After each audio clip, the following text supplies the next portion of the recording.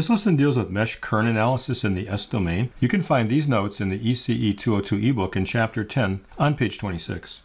Consider this circuit in the time domain where I have V of S of t, 2 inductors and 2 resistors. Let's transform this circuit into the S domain and write the equations by inspection, including initial conditions. All right, in the S domain, this becomes V sub S of S. My inductor becomes an impedance of SL in parallel with an initial condition of I sub L of 0 minus divided by S. And here we've got an inductor, call it L1, and the same thing for L2. My resistor R1 and R2 map as resistors into the S domain. To be able to do mesh equations, I would need to have all voltage sources. Let's do a source transformation.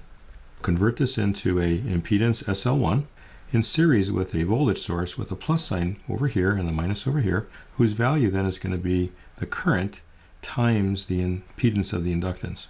So the S's cancel, and I wind up getting I sub L1 of 0 minus times L1. Likewise, for the inductor L2, I have SL2, and then I have a voltage source whose value is I sub L2 of 0 minus. S's cancel when I multiply this just times L2. Now I've got two meshes, call them I1 and I2, in the S domain. We'll form a 2 by 2 matrix and write the equations by inspection using our techniques from Chapter 8. Here's my blank 2 by 2, and I'm going to fill in the entries. So around mesh 1, I'm going to add up all the impedances, which are going to be SL1 plus R1. Between meshes 1 and 2, I have a resistor R1, so I'm going to negate that summation.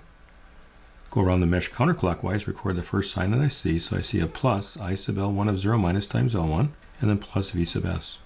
For mesh 2, I add up all of the impedances around the mesh, and I get SL2, R2 plus R1. So here's that entry in row 2, column 2. Between meshes 2 and 1 is going to go in row 2, column 1, negating the sum, just R1.